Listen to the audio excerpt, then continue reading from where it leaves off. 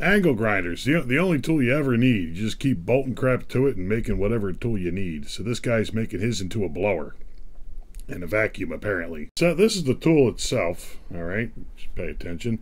And pretty sure that's a triad tattoo, so if I disappear, you know why. For some reason, the part where he shows it really blowing that dirt around, it all of a sudden becomes red, and the fasteners are different. It's a completely different shape. It's almost like they swapped out for a real blower.